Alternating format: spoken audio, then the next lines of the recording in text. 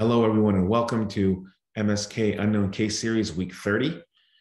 Today, we have a coronal and a sagittal CT images of the lower leg. We're looking specifically at the tibia, and there's an obvious abnormality along the tibia here, which we can see on both the coronal and sagittal images. And the question that I have for you guys is, what's the most likely diagnosis in this 25-year-old male?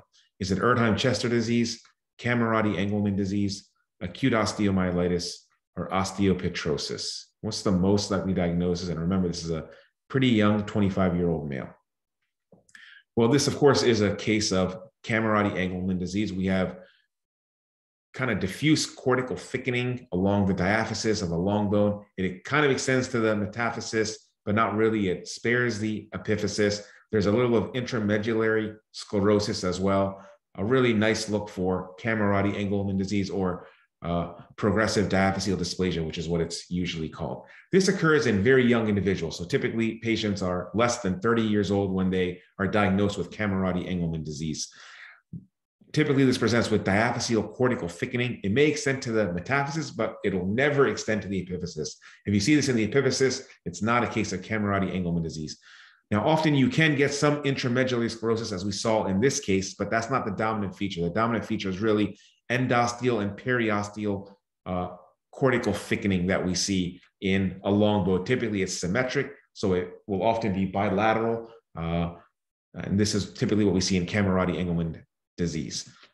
I want to go over the differential diagnosis and talk about why the other choices were not the best choice in this case. So Camerati-Engelmann, typically the cortical thickening is what predominates. We did have intramedullary sclerosis, but it was really the cortical thickening that was the most pronounced aspect of this case. And again, this happens in a younger patient population, which is also very important. That's why I gave the history of a 25-year-old that presented with this. In Erdheim-Chester, it can look very similar because you do get patchy sclerosis involving, long bones. It's also symmetric. It can involve cortical thickening as well as medullary sclerosis, but the medullary sclerosis is really the dominant feature. The cortical thickening along the endosteum and periosteum happens often later in the disease process.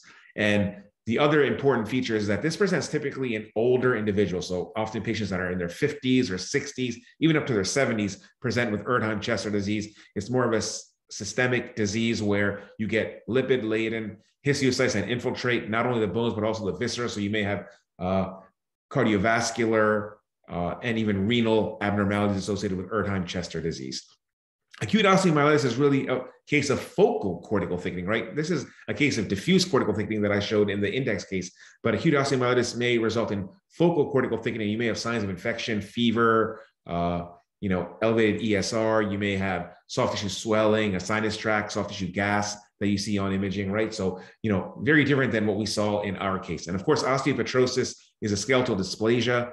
It happens typically in the younger population, just like in our patient, but often the skull and the axial skeleton is more commonly involved. Now, you can definitely get skull involvement in Camerati-Engelmann disease, but typically you'll see involvement in the spine in osteopetrosis. The diffuse sclerosis kind of within the entire vertebral body, the bone-in-bone appearance, as people talk about with osteopetrosis. It can typically be autosomal dominant or autosomal recessive. Camerati-Engelmann is actually usually autosomal dominant with variable penetrance. So typically the distribution is a bit different for osteopetrosis versus Camerati-Engelmann. I think it's also helpful to talk about the differential for both focal cortical thickening of a long bone and diffuse cortical thickening of a long bone. If you remember to actually case one when I showed a bisphosphonate fracture, that was a case of focal cortical thickening. And the differential for that, as I talked about, was a stress fracture or some sort of, fracture, like, a bisphosphonate fracture would be an example.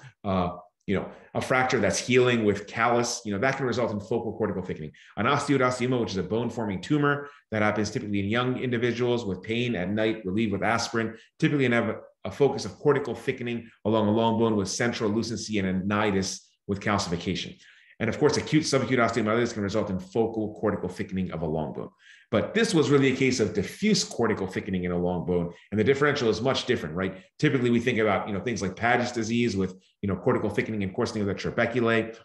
Hypertrophic osteoarthropathy and venous stasis results in diffuse symmetric periostitis, which can simulate diffuse cortical thickening in a long bone. Of course, chronic osteomyelitis can result in diffuse cortical thickening, so not acute. In the acute phase, you expect focal cortical thickening, but in the chronic phase, you may see diffuse cortical thickening in the long bone. And of course, Camerati Engelmann disease, as we saw in this case.